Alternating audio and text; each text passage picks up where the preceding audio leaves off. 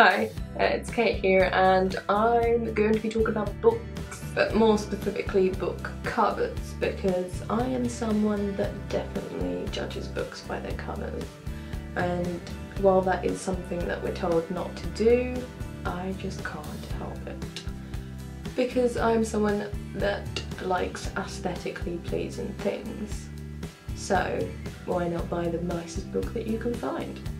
So this will be a collection of my favourite book covers that I currently own.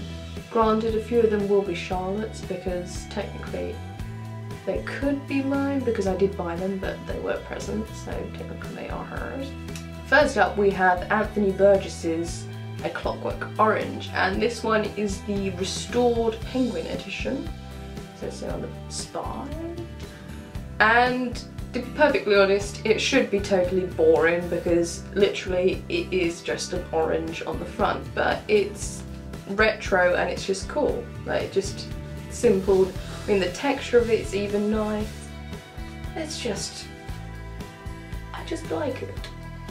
I don't know why, I can't really describe why, I just think it's because of just the simplicity of it, but it is what it is. I mean, it's like modern art. Some people absolutely hate modern art and like, ooh, there's no talent in that, but this just looks cool. Just looks cool. Next up we have Strange Weather in Tokyo by Hiromi Kawakami. Probably said that wrong. But again, it's the circle. It's just the simplicity of the cover again. I mean, there is a bit of a strangeness in it that this girl is floating in what looks like a restaurant or a supermarket, I'm not quite sure.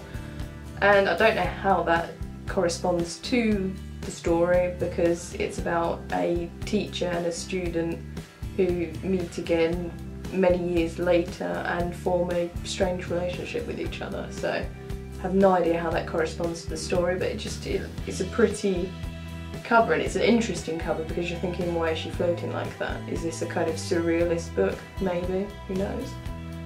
But yeah, I thought it was quite pretty. Saw this in the bookshop, thought, I don't care what this book is about, I just like it, so let's buy it. Okay, first and only non-fiction book in the collection, because most non-fiction books are a bit boring looking, let's just face it. And so this one is Human Universe by Professor Brian Cox and Andrew Cohen, and the reason why I like this one is because of the connotations that it has to the creation of man by Michelangelo, which is on the Sistine Chapel, where God's finger is touching Adam's finger, or nearly touching like that. And yeah, so it's kind of cool the way it's exploring the evolution of man from ape to astronaut. So I mean, this book probably covers a lot of that ground. I haven't read it yet because I'm rubbish. And I've got so many books at home that I haven't read. I don't think I've read any of these books that I've got down here as well. Girl needs to read more. But yeah, I just thought it's an interesting, I mean, again, it's another simple one, but it's just cool, the symbolism of how man has evolved from basic ape to sophisticated, intelligent and adventurous astronaut that is going to explore the depths of the universe maybe one day and find out that we're not alone. Aliens. Yes, another cover buy, and this one is The Honours by Tim Clare. I didn't really know what it was about in the shop. I just saw it from across the room and thought, wow, that looks really quite pretty, with this kind of hieroglyphic eye that's almost like the Eye of Horus from Egyptology, and it's got a little flap that comes off and then it reveals this very mysterious and intricate design that's almost Art Deco, and it's got like this bumblebee again with that eye in the middle, and then you've got Minotaur-like characters in these little circles going around the circle, and it's just very decadent and mysterious looking. And it describes it, The Honours is a dark, glittering and dangerously unputdownable novel which invites you to enter a thrilling and fantastical world unlike any other. So yeah, so I saw the book cover, then read that bit, and I was like, you're mine. And it came home with me. And it's here. The Vegetarian by Han Kang. So, I mean, this cover is just beautiful. I mean, when you put it into the light, it's got a metallic, spiny detail as if it's a leaf. And then you've got the severed wing of a bird. I think it's either a dove or a swan, so it's quite innocent connotations. So something's been severed, so there's a change that goes on in this book. And pretty much that is what the book is about. And I mean, one of the snippets on the back, it says, a beautiful, unsettling novel in 3 acts about rebellion and taboo, violence and eroticism, and the twisting metamorphosis of a soul.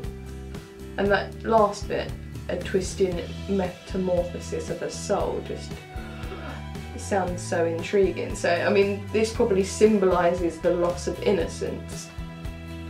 And I think this is what the book is about a bit. Like, obviously, there is something to do with a vegetarian in that. I believe the woman, because it's set in South Korea, in a predominantly meat-eating society, so when the main character decides to become a vegetarian, it's a bit like, what are you doing? Who are you?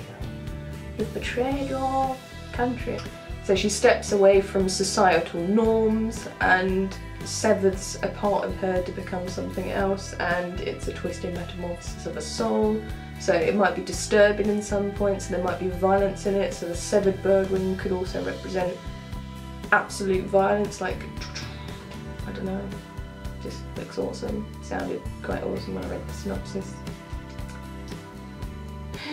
And a lot of people have said good things about it, so yeah, it's a bonus that the cover looks really great. I mean, I would prefer it not to have that little square up there, so it was just fully the metallic vein background, but I suppose it's important to show that it's won an award, and it was the winner of the Man Booker International Prize 2016, so it's pretty recent, pretty thin, so I probably should get to this as soon as possible. And yeah, it's just pretty. The next book on my list is Frankenstein by Mary Shelley. It's one of these seminal science fiction novels, and it is part of the Penguin's English Library collection, and some of their covers are just divine. And this particular one is very kind of pastel-y, and then you've got the anatomical hearts symbolise the heart of the story, which is a mad scientist chopping people apart and putting them back together and raising them from the dead. And it just makes it look pretty. It makes you think, oh, this is unassuming, this is going to be quite a delightful read. But who knows, we'll find out.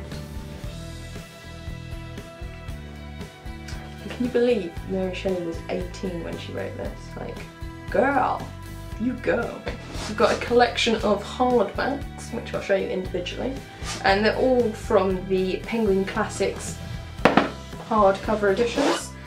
2 of them are not my own, they are Charlotte's, but I'm going to class them as mine because I bought them for her. So, The Picture of Dorian Gray by Oscar Wilde. Legendary man, legendary book. Again, it's another gothic novel, so we all know that this one belongs to me. Though I am yet to read it, but October is coming up, Halloween and all, so for the book club we are doing a anything gothic read. So literally this, Frankenstein, probably Dracula, The Monk, anything I can get my hands on that is gothic will be read in October. But back to this cover, it's got peacock feathers all over it, so that kind of ties in immediately with the story of Dorian Gray. Proud, beautiful man who succumbs to his pride and bad stuff happens. So yeah, and it's very dark and kind of menacing but beautiful. So again, that's about the duality of Dorian Gray. So on the outside he is this charming, beautiful man, but then beneath the veneer lays the debauchery and the grotesqueness of his character that is reflected in the magical, I don't know if it's magical, but the sinister painting that he keeps locked away. Yeah, I just love the kind of mythology of Dorian Gray. Like, if anyone hasn't watched it, but Penny Dreadful is one of my favourite TV shows ever.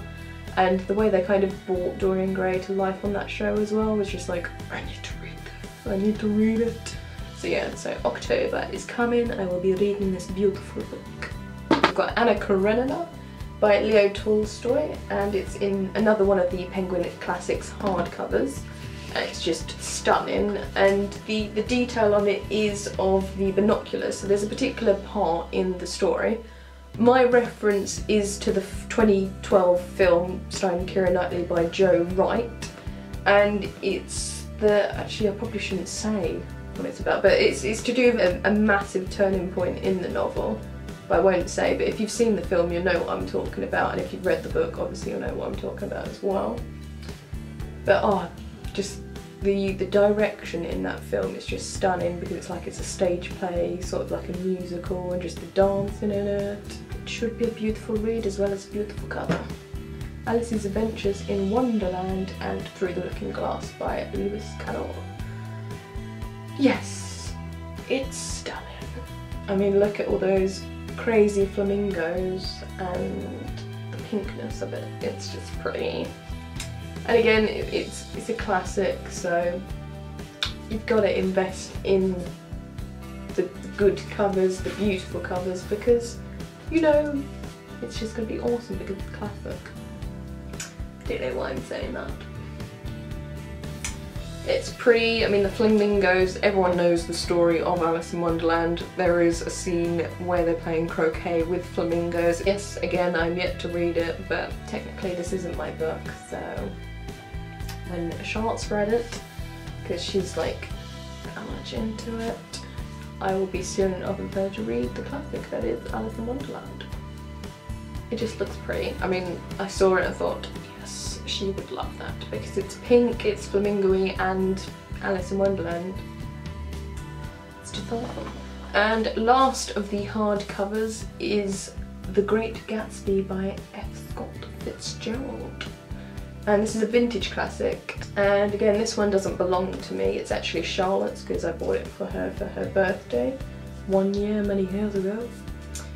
And the reason why I bought it, because there was about 10 different versions of Gatsby in the bookshop, because again it's another legendary, revered piece of literature, and I chose this one because it was exclusively designed by Tiffany's.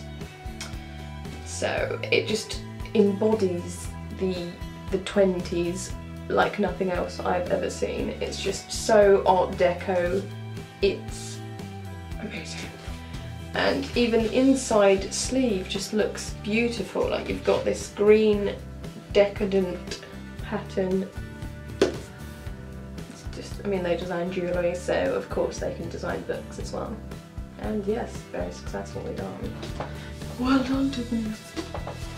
And last but no means least, my favourite editions of books ever in the history of books. No, that's probably an overstatement, but... So, I mean, you've got George Orwell's 1984 and Animal Farm. And, I mean, just look at them. They're beautiful. Like, the colour scheme is divine. You've got the red, the black and the yellowy gold.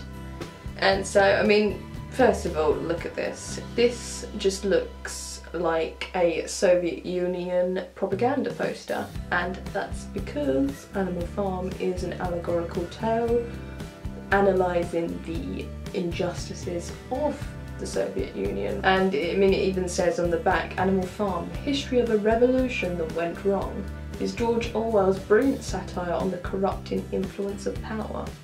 And so then obviously the propaganda posters were corruptions of power, designed to make everyone feel like they were following the right leader that was going to make them empowered, strong.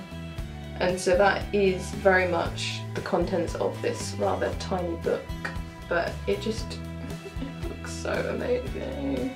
And yes, it was a little expensive for such a size of book, but you can't put a price on beauty. Shepherd Fairy, that's a pretty cool name, but that is the cover design is by Shepherd Fairy. Thank you, Shepherd Fairy, for this beautiful artwork, Significance of the Windmill. And I remember watching a cartoon of this when me and Charlotte were children, and there was a moment where one of the pigs got killed and we were just like traumatised by it, but yeah. And then you got 1984, again playing with that colour, not so much with the Soviet poster because of the windmills. I remember watching a cartoon of this when me and Charlotte were children, and there was a moment where one of the pigs got killed and we were just like traumatised by it, but yeah. And then you got 1984, again playing with that colour, not so much with the Soviet poster. First published in 1949, so this is a look to the future.